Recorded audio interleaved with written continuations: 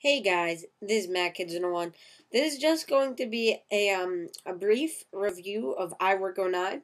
I purchased this yesterday on the 6th, the day it came out, and I've been testing it out, and I'm going to do a review video.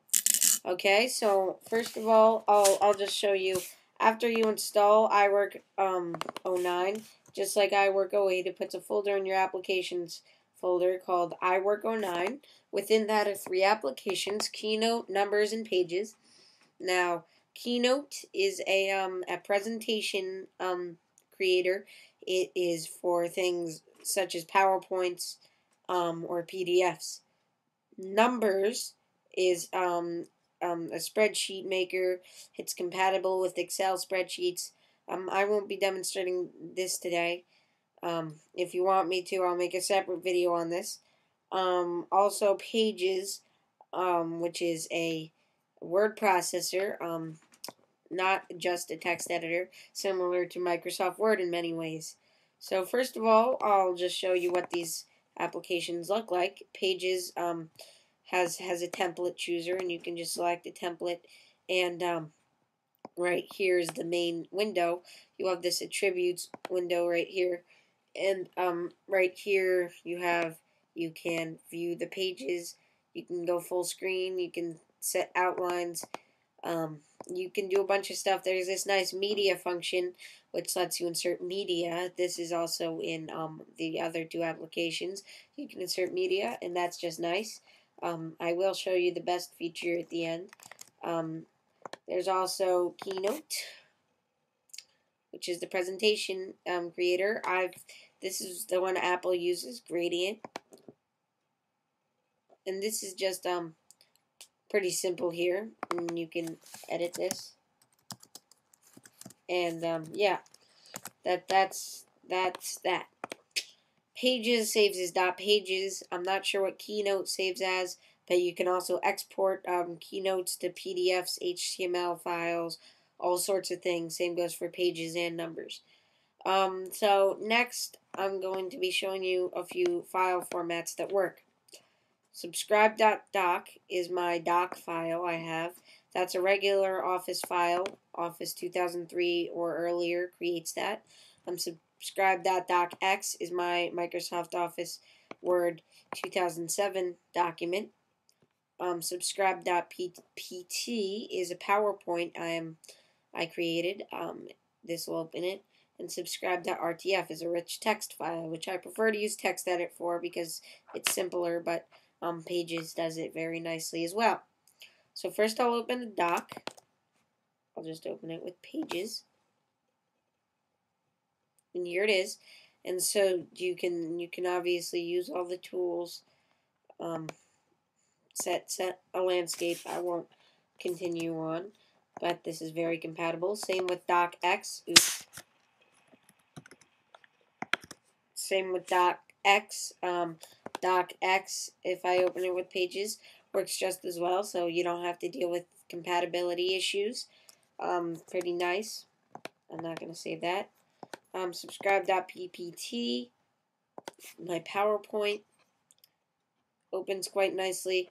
Now the disadvantage of this is that you can't just plain go ahead and save it as a PPT. You have to save it as a dot, whatever the file extension is for Keynote. Same goes for Pages and Docs. So basically you have to export it. And let me just demonstrate export. If you go up to Share, then click Export, you can select a format: QuickTime, PPT, PDF, Images, HTML, or iPod.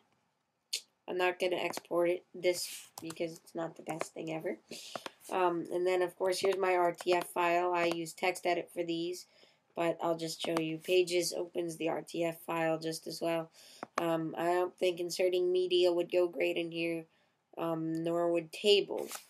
This also opens HTMLs, but I don't have any good HTMLs to show you that aren't our website, so I won't go on to that.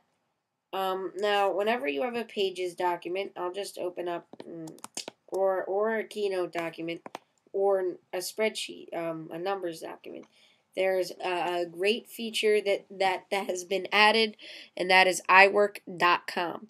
That's totally HTML. So if you click iWork.com, and I'm going to edit out where it says my email address, it will ask you to invite someone to share your document online. Okay. Share this document. Now, they won't be able to edit it, but they will be able to download it and leave comments. And right here, you can select your email address, and you can just type a message, hello, share this. Now you can click share.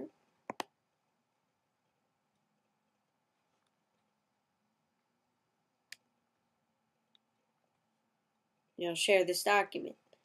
Okay, and so now I'll just show you what they'll see. And right now, iWork.com is a beta, and they'll want you to log in just to make it secure. So I'll log in. Okay, so now right here is my document on the internet, and it looks like a real document. And I can add comments, like type hello, post a note. I can, of course, delete the note. Mac Kids 101 is viewing it right now. Here's some information. Pretty cool.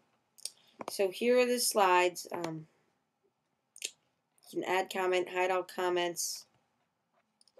You cannot edit it. You can also download it and select your download format. I can download Keynote, PDF, or PowerPoint. That's pretty cool. So now I'll just show you what Mac Kids 101 will get in the email. So I'm going to log into our me account. Okay. And here's our inbox. So right here, Alex Nickel, is this message. And I can click right here.